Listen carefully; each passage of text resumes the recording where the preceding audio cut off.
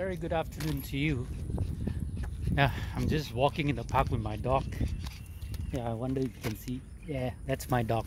Okay, we're just taking a walk in the afternoon, and I thought maybe I'd just take a video and talk to some of you who are in sales. Right? If I were to ask you a question on what's your definition of sales, what would you tell me? What would be your answer? Just take a few quick seconds to think about it.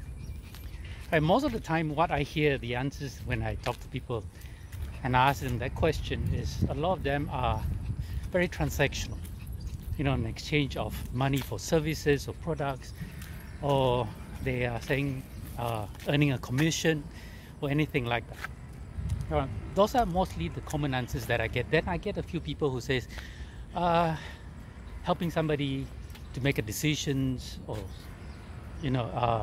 helping people to think about what are they buying, the value of what they're buying and all this, which to me is always very true, and do you realize that sometimes and most times your best sales is always coming from somebody who you weren't selling to, that you were not selling to.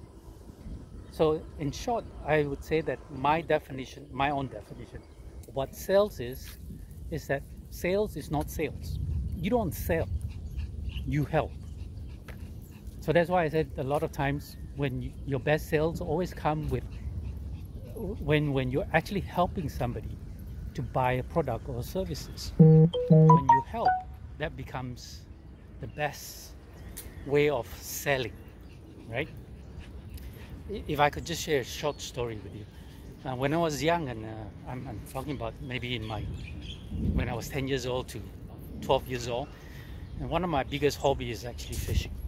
So I like to a lot of times go near my house where there's streams or ponds or even drains, right? And catch ikan haruan, snakehead. And I catch them. I catch a lot of them. And then I put them in an urn and I keep them for a few days. And one of my neighbor, housewife, said, "Hey Tino, I see you catching fish all the time. Do you want to sell them to me?" And I said, "Oh, okay." Make a little bit of pocket money, or 1 ringgit or 2 ringgit a fish, depending on the size. And I started to realize, hey, there is a need. There is a need in my neighborhood that people are buying these fishes because it's got healing powers, in a sense, healing ingredients, especially for people who just had operations. So I started selling to her first, and then it continued from there, from one to the next household, then to the next household, until the whole neighborhood knew that I was actually selling all these fishes.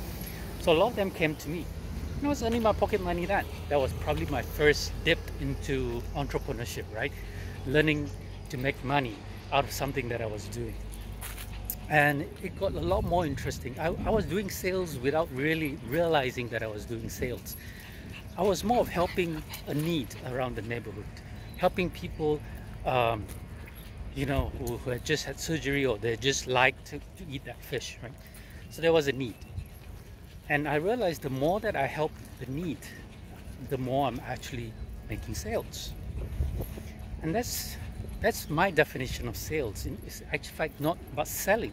It's about helping somebody make a decision, or helping a need, or satisfying a need in that sense, right? So if you're ever thinking about doing sales, first thing first is don't sell. Because selling is really no fun. And I'm sure you agree with me. There's a lot of you who actually don't like sales, but are in sales because you don't know what else to do, or you've been forced to do it. And then you don't like the interaction because you feel that you're pushing people to buy things. Well, the key is not push. The key is to pull people in with what we can satisfy their needs with, right?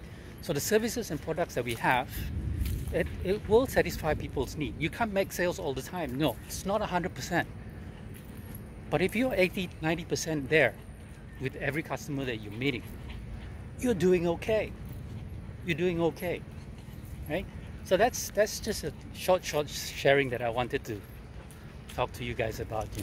Just rethink your definition of sales. Rather than just trying to push your products and services, think about how you can pull people to your products and services. And I'm sure your products and services are great, and I'm sure there's a lot of people who want it, right? It doesn't mean that you're going to get guaranteed a sale. So let's start thinking, rethink our strategy when we are doing sales. It's not about pushing, it's not about selling, it's about helping. All right, so take it easy, guys. Let's meet up again another time.